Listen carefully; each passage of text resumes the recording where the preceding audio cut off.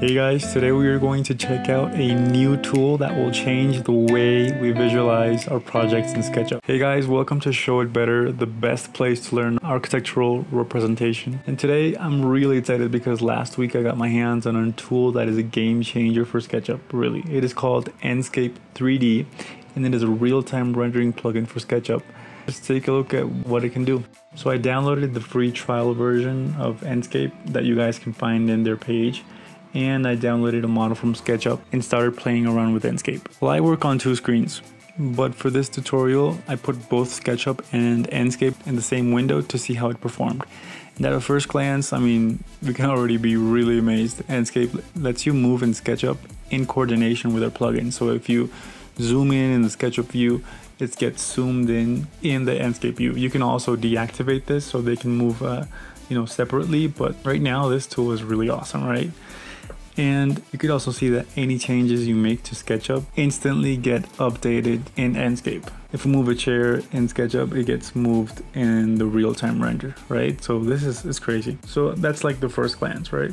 When we open the Enscape settings, we can see a series of options for the customization of the viewport. So the first one I was like really amazed, and I really want to use because, you know, I think it can help you do diagrams, it can help you do a lot of stuff that is just not only renders, but everything for your presentation board to present to client, etc.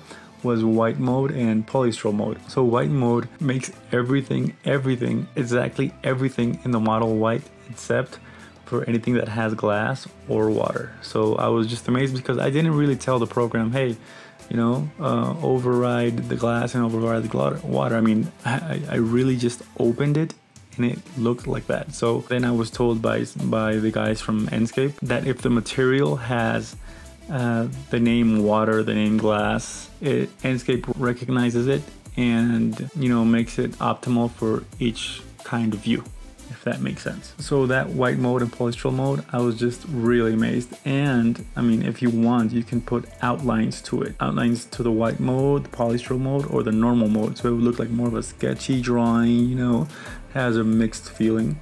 And there's also light view, where you can see where there's more amount of light measured in like real lutzes. So that is really cool. And only that can help you, makes a lot of sun studies. And there's depth of field, and a really precise depth of field where you have the option to put your focal point at 5 centimeters, inches, whatever.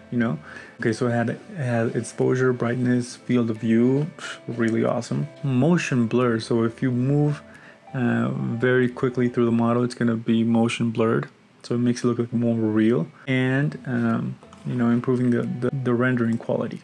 Some other options you see are, contrast, sharpening, saturation, color temperature, and bloom, which really makes it, get the right tone and the right feeling and the right emotion for the image right away. You don't even have to go to Photoshop. In atmosphere, you can change the clouds. I mean, you can change the amount of clouds if you wanted very dense clouds, or if you don't want clouds at all.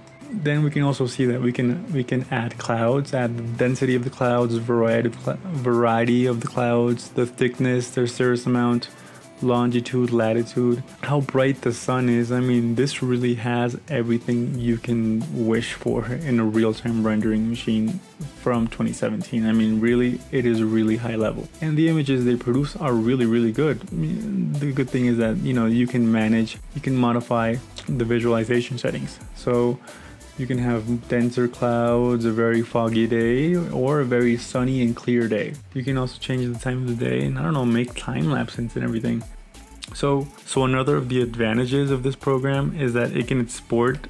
You can make 360 images with this program. So it's really just really easy. And you just click panorama, and it has two options. So you can render it, you can take out a panorama, like a normal panorama, which you can upload on Facebook or any panoramic 3D site or software, or you can also export it to make it available in VR mode, in virtual reality. And that's another of the awesome things that this has. Like, you guys can just really export your model, and no one needs this program to see it in their computer.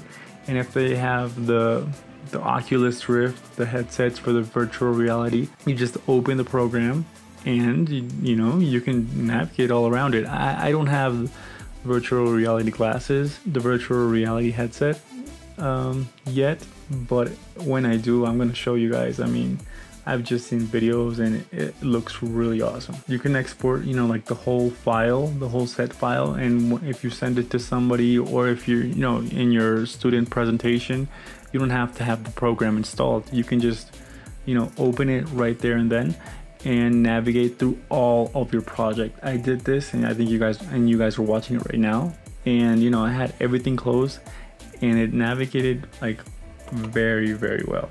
And I've heard that there is an Enscape for Revit and an Enscape for SketchUp. So if you are a Revit or a SketchUp user, you can, you know, and they have like the same features. I think the Revit one is more advanced because it has been more time on the market, but this one is also has the majority of features. And you can also load HDRI images. So for example, if you don't like the skies that are in Enscape, you can load HDRIs. It can give you a visualization, you know, of how it looks, and you can change the rotation, everything.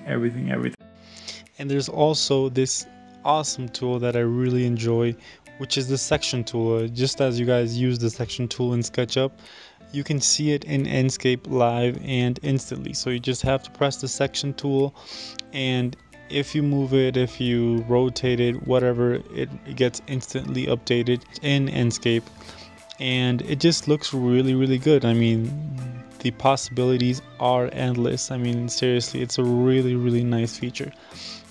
Another cool feature is the face me components. So just like the section tool, it is a tool that we as SketchUp users use a lot.